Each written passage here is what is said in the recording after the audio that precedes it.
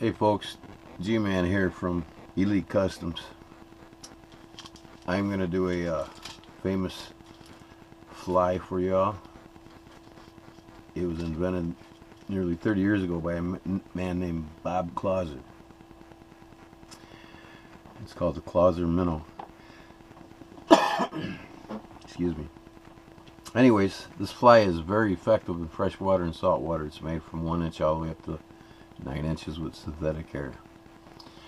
I like to tie it for fish in my local river for smallmouth and walleye. It's very effective for both species, and occasionally I'll throw it on a spinning rod because you do put lead eyes on it. It makes the weight of it what you want depending on the size of the eyes. And I get the size I like, which is about 3/16 of an ounce. And I generally throw this with my fly fishing, but occasionally I'll get the spinning rod out, ultralight rod and reel. So I got in the vise as a number 2 hook, and it's a weedless hook, so I like to take the barbs back and get them out of my way when I'm tying a fly. And what you want to do is start a little ball about 1/3 the shank, and this is a foundation for putting your eye on.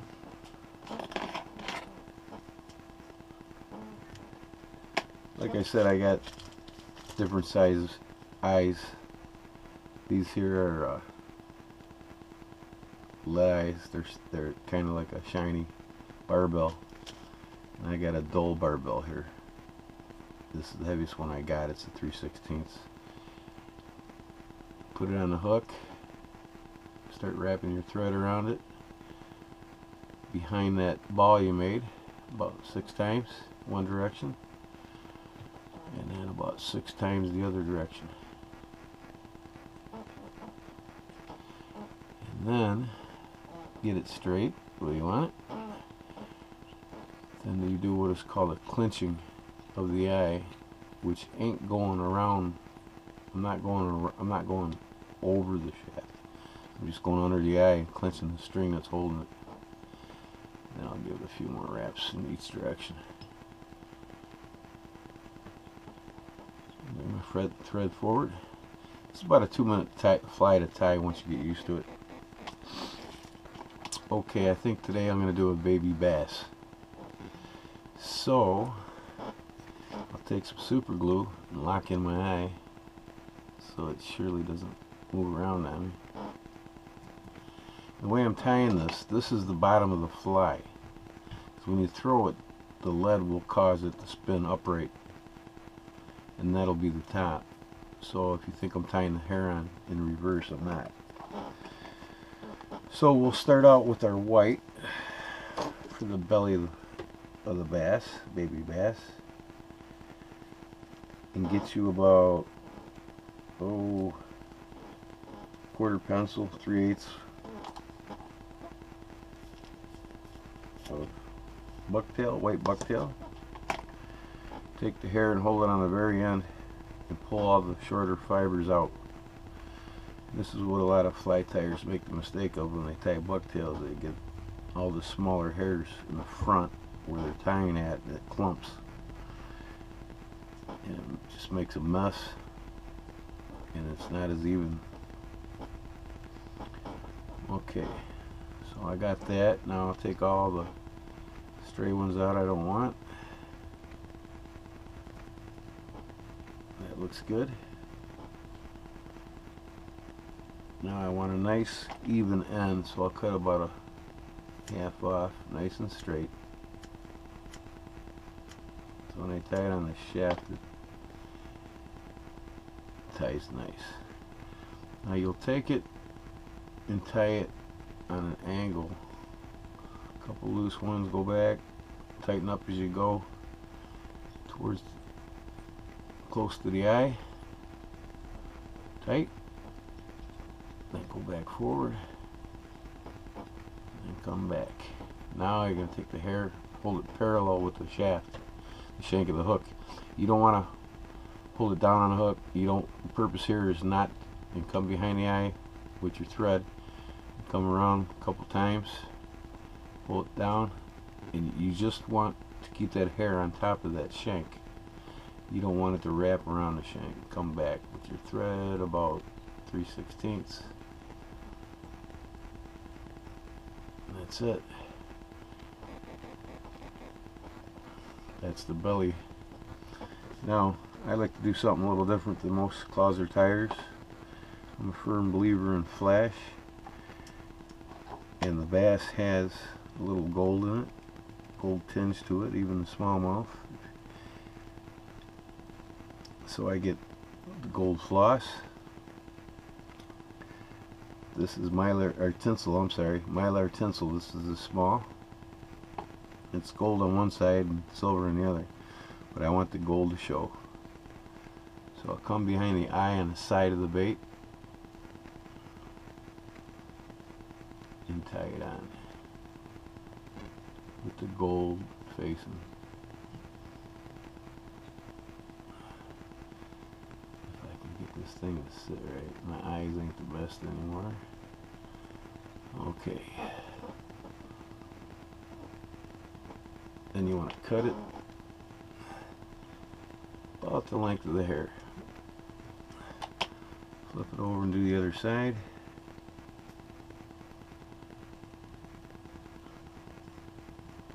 If I can get somewhere off of this roll, where in the hell did it go?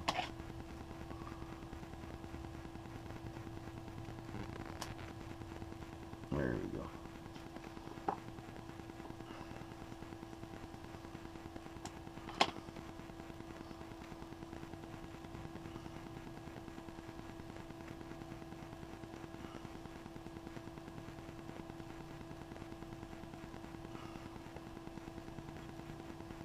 Okay, there's my tinsel. If you can see that. Gold tinsel. Now I'm going to flip it upside down, which is actually right side up. And I'm going to put some copper flash on it.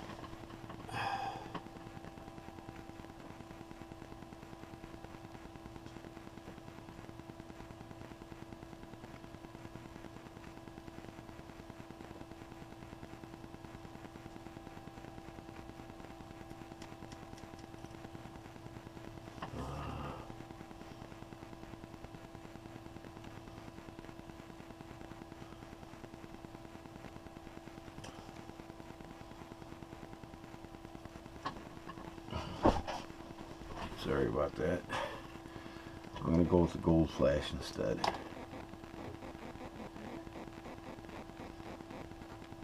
Get about 15 strands or so. You want about double the length of what the bucktail is. And take it, put it behind your thread, double it up, and bring it up on your thread and pin it in place.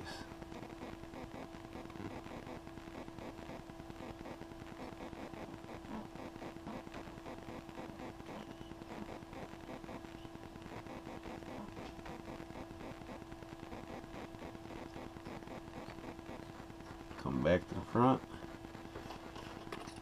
I like to take a needle, go in there and separate them, and put half on each side of the hook shank. This time, at this moment, I like to wet the fly to keep everything back. Okay. Last but least, I'm gonna get some olive green for the back of the baby bass. Again, about a 1/4 inch, 3/8 a bucktail, olive green bucktail.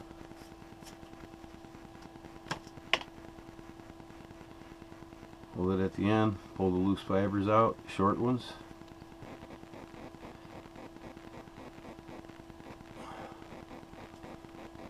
Looks pretty good. I don't pull no strands out. Maybe one. Okay. Cut my end nice and square.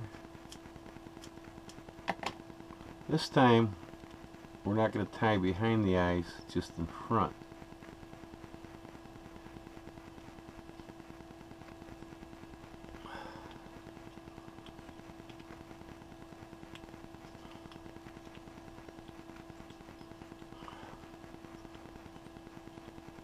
Nice and tight. Nice wraps.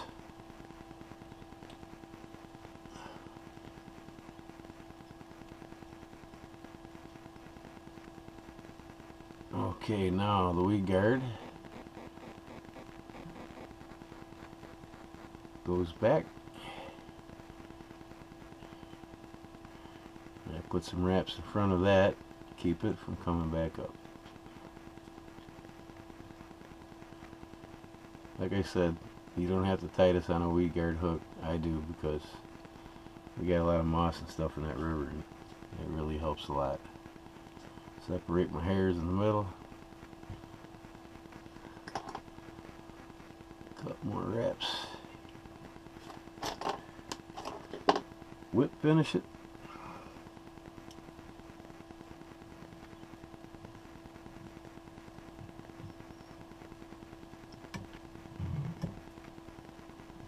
And she's done. Get you some head cement or super glue. Believe it or not, it never comes loose. Now, the thing about this fly is, since the top hair is tight in the front and not bound on each side of the eye like the belly, it allows that hair on the back to wave more in the water when it's moving. It's like a triggering thing for the bait that Bob Clauser figured out. But that's it. Only thing left to do is paint the eyes. I'll do them with the white and black pupil, like a bass, and I'll put 30-minute epoxy on the head and the eye so it'll never come apart, and she's ready to catch some fish. Alright, peace.